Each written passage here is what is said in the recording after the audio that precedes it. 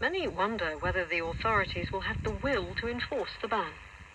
China has about 300 million smokers, but those in Beijing will now have to be careful where they light up. From Monday, smoking in the capital is being banned in restaurants, offices and on buses, in fact in all indoor public places. It's hoped it will help save some of the million or so people who die of smoking-related illnesses each year in China. There'll be fines for those who don't comply, and thousands of inspectors to check the rules are being followed. Some places are already prepared.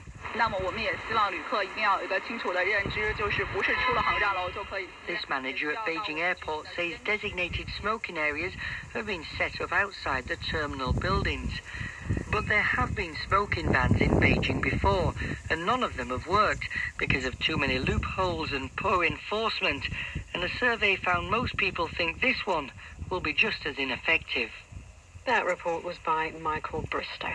And before we go, a reminder of today's main world news. Many schools have reopened in Nepal 5 weeks after the devastating earthquake. British banks are reviewing transactions involving FIFA after being named in the FBI indictment against 14 football officials. Human rights activists have accused Iraqi officials of preventing thousands of families fleeing fighting in Anbar from reaching safer parts of the country. Stay with us if you can here on the BBC World Service. Eileen will have a summary of world news for you in just a moment. But for now, from me, Jackie Leonard, and the rest of the newsroom team, thanks for listening. Documentary on the BBC World Service.